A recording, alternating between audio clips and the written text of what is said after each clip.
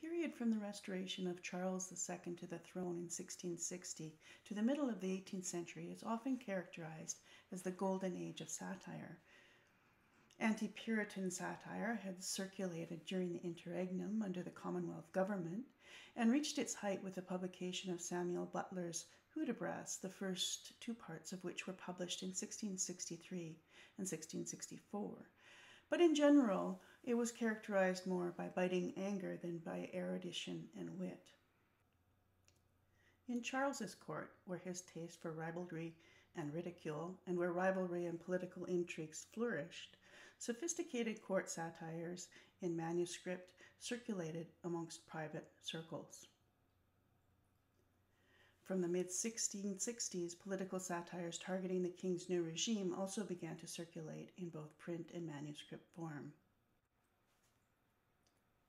There was also a rise in town satire, as described by Harold Love, which was concerned with a new kind of identity and new patterns of behavior which are associated with the life of urban pleasure as it was lived in the newly settled squares of the West End, and with the hedonistic social round of the parks, the mall, the coffee and chocolate houses, the ordinaries, visits, bookshops, and theater going.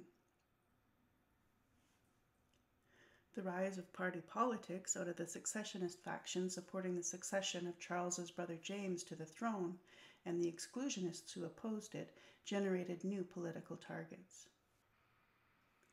The lapsing of the Licensing Act in 1693 ended pre-publication censorship, and at the same time opened the doors to a new breed of writers, so-called Grub Street hacks, who anonymously penned pamphlets, libels, and news, much to the dismay of those learned authors who despised the prolific swarm of dunces. At the same time, the interest in classical antiquities inspired translations and imitations of the ancient satirists. So what does satire mean?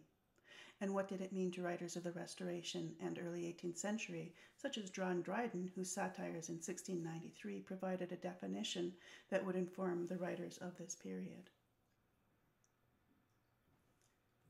The term comes from classical Latin satura or satira, meaning full dish, and later meaning a dish with a variety of fruit, or food made from many different ingredients. By around 150 BCE, it meant mixed dish, and as such it meant medley or miscellany, and also was applied to collections of miscellaneous poems written by the ancient Roman poets Ennius, Pacuvius, and Lucilius, who in turn influenced Horace, Juvenal, and Menippus, the ancient Roman poets who give their names to the three main categories of satire we continue to recognize today. Lucilius was seen as the inventor of satire. His comic, biting, invective poems, obscene, moralizing, mocking, and indignant, provided defining features of the genre. His practice of writing verse in hexameter was later followed by Horace, Persius, and Juvenal in their own satires. Satire eventually evolved to mean, as we use it today, a genre or a mode of expression in any work of art that exposes the vices, immorality, foolishness, and other shortcomings of individuals, institutions, or societies to ridicule and scorn. Satire during the long 18th century had traces of these meanings, but the genre also had quite specific and yet unstable and transforming definitions during the period. In English, satire was associated with the mythological satyr, from the mistaken view that the term was derived from the ancient Greek chorus of satyrs in satyr plays. These were bawdy burlesques of mythical stories that were performed after a trilogy of tragedies in ancient Greek theater. Well into the 18th century, the satyr, rude, coarse, and uncouth, personified censoriousness or critique, and was explicitly associated with satire. This image is from the frontispiece of Samuel Butler's Hudibras, printed in 1726. It shows a relief being carved in which a satyr drives a chariot drawn by Hudibras and Ralpho. The satyr is turned back to whip figures of rebellion, hypocrisy, and ignorance dressed as Puritans. On the left, a satyr holds up a volume of Hudibras as a guide for the carver. Long after the etymological correction had been accepted, the satyr continued to be associated with satire. This 1732 image is from a series in which the engraver has copied the scenes from William Hogarth's Harlot's Progress and added a framing device of grinning satyrs. This frontispiece, depicting a female satyr, is from 1788 and is a much gentler version of the mythological beast, which perhaps reflects the changing taste in satire through the period. The definitions in 17th century dictionaries tended to emphasize the roughness and coarseness inherent in the mistaken assumption that the etymological roots of the term were in the Greek satyrs.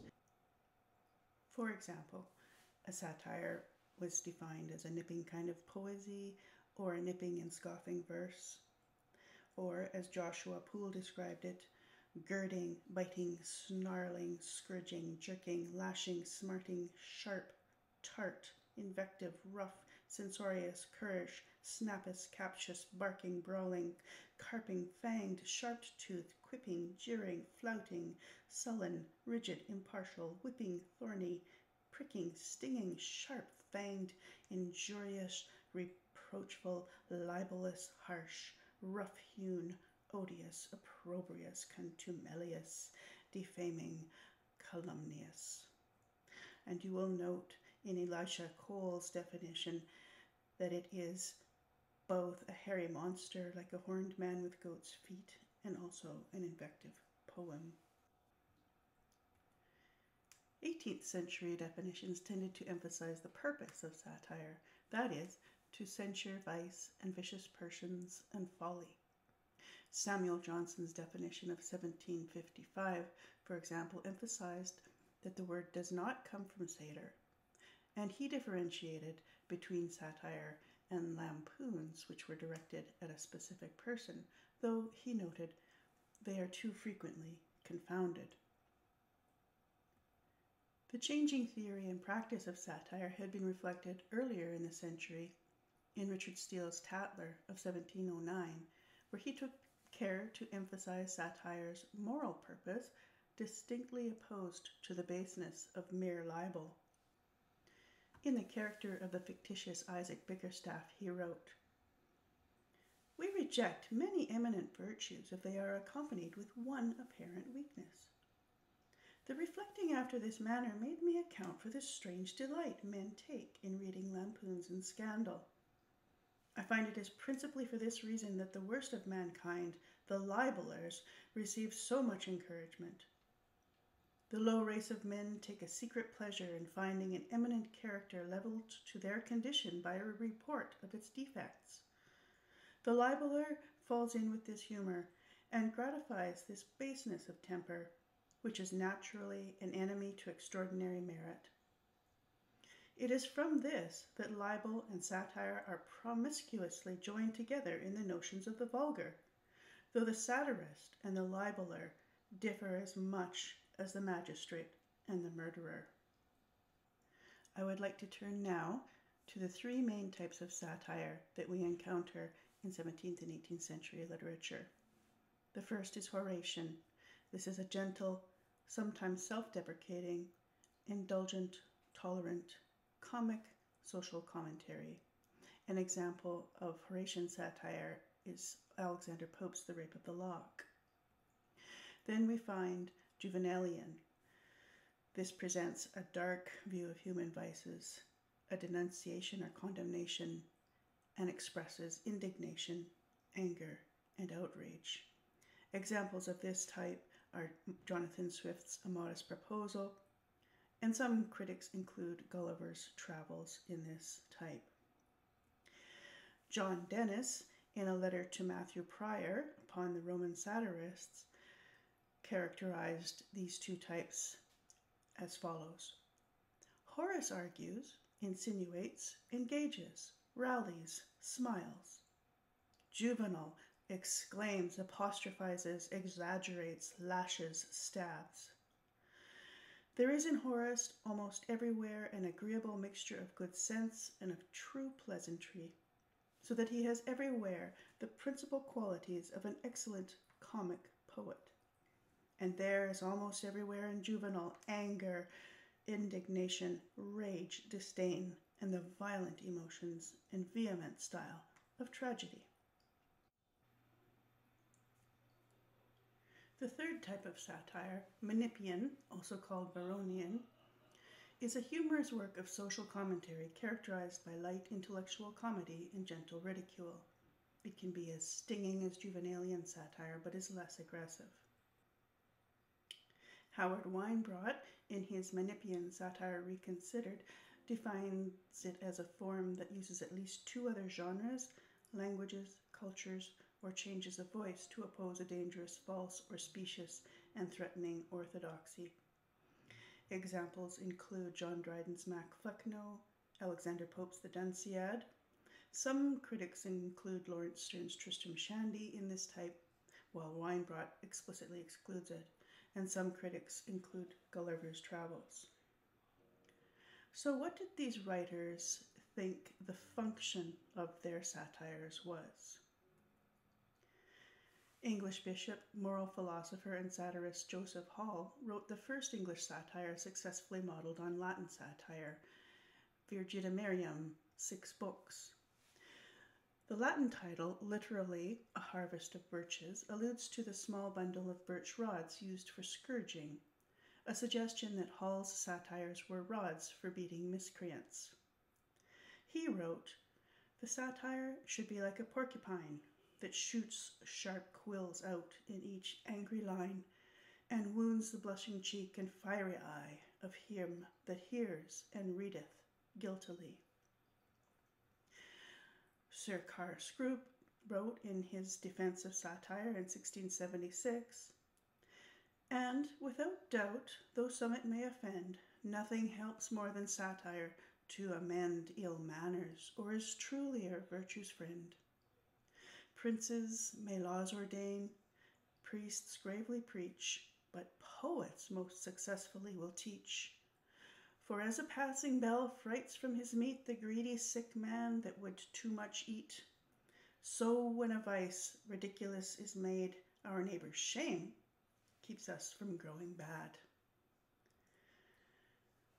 Jonathan Swift, in his Apology to the Tale of the Tub in 1704, wrote, "Why should any clergyman of our church be angry to see the follies of fanaticism and superstition exposed, though in the most ridiculous manner, since that is perhaps the most probable way to cure them, or at least to hinder them from further spreading?" Swift also wrote in his Verses on the Death of Dr. Swift, DSPD, which was written in 1731 and published in 1739,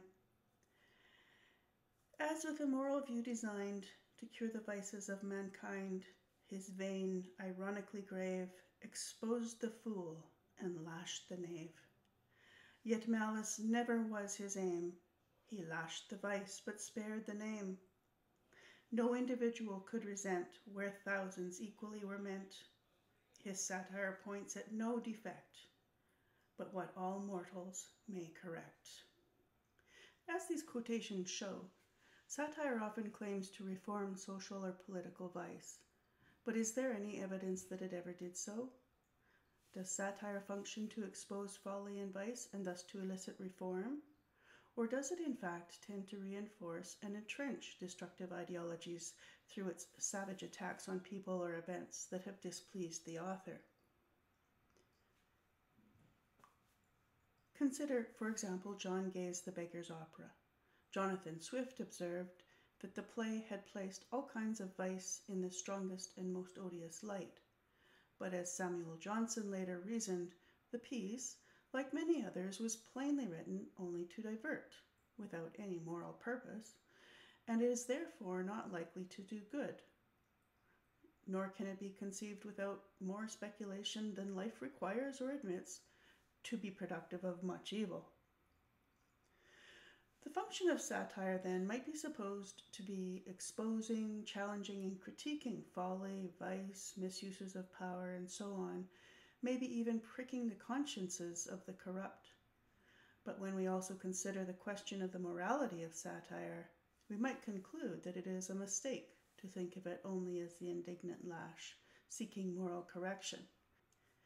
The satirists of the Restoration and early 18th century British scene may target bad people with bad thinking, but they also register a complex aggression of their own, a destructive impulse, and sometimes even a need for disorder.